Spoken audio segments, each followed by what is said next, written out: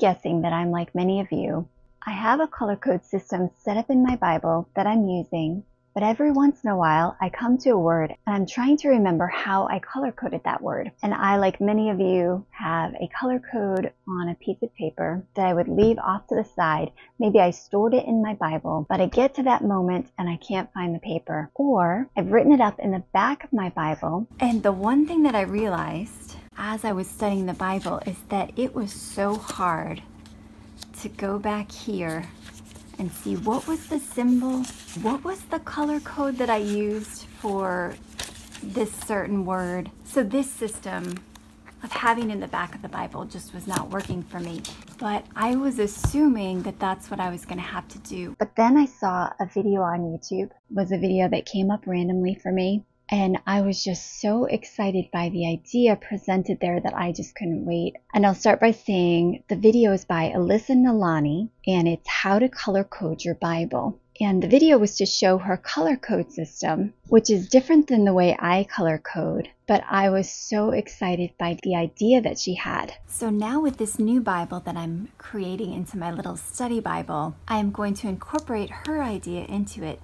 So what you see in my Bible, something new, is this colored part. Hopefully that's showing up in the video. There's this little rainbow color at the back, which I don't know, I kind of like that. And you come back to this page. For my color code system, I have a Bible verse that goes with every single color.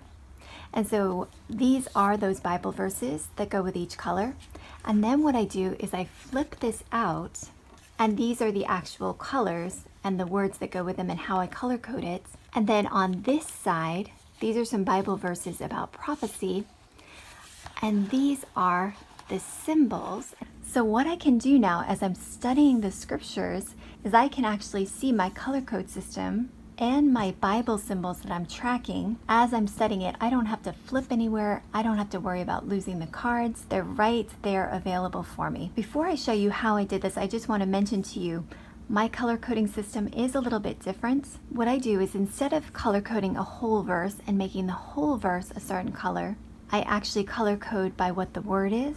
And this isn't typically something that I do, that I go through and color code each word. This was just a way to show an example. I will typically, as I'm reading, think, this item is really important. Like maybe I really want to focus in on the fact that it says, David, thy father. And so what I do is just highlight that part. Or maybe here I want to highlight the fact that it says, if then, if you do this, then I will do that. So I might just highlight those little parts. Or I might want to focus on the judgments and the negative things that will happen. So I might just highlight in orange those negative things that can happen, because I see the color part as just making something really stand out. But if I want to, I can always color code every single word. So in the next video, I'll show you how I color code these words, what my colors are. And the video after that, I'll show you some of the symbols that I'm tracking in the Bible.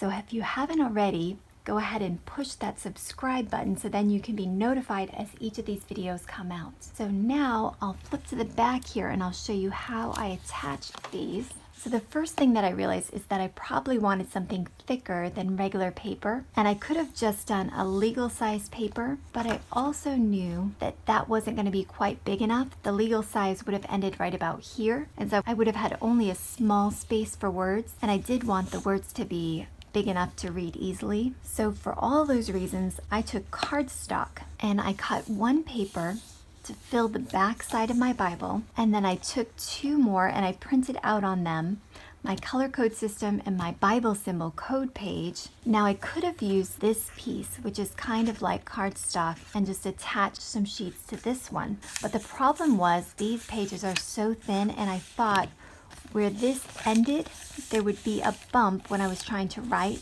And so I thought actually I would use this as kind of a protecting sheet for my pages so there wouldn't be that bumps if I didn't have this flipped out. So what I ended up doing was taking some cardstock, cutting it down to size, and then taking washi tape, and I washi taped it in. And I've never done this before, so I didn't videotape as I was doing it because I was just figuring it out as I went. And I attached tape to one side of it and then just kind of pressed it into the center so that it would attach to both sides. And I did it actually on both sides. What I've seen on other videos is you do it on both sides so then it can flip back and forth. And then I created these sheets and I washi taped up this side, and then I also washi taped on this side of it, and I did the same thing for my symbols.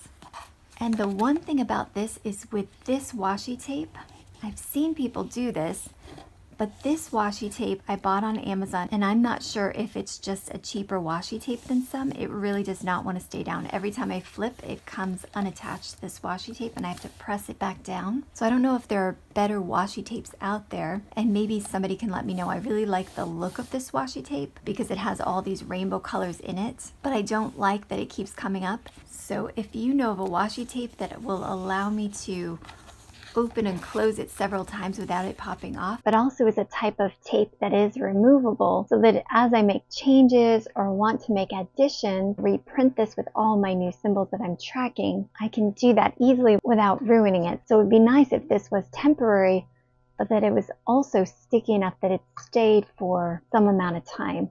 And it might be that that's just not something that I'm going to find. So anyways, if you know of anything, let me know. But that is how I attached this one. And then I wanted this one up here. And the one thing, just to mention this, what I did is because I wanted it facing this way and then being able to flip up. So what I did on this sheet is I took the images, and on the screen, I took the images and I flipped them around so they're upside down, so that when you print it out this way, this side of the sheet is going, the opposite side of the page is facing up.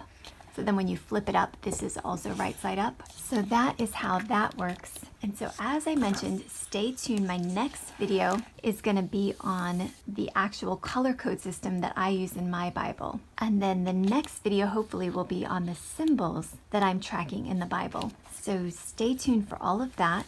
And again, if you know any washi tape that will work better than what I put in my Bible, let me know. So stay tuned and God bless.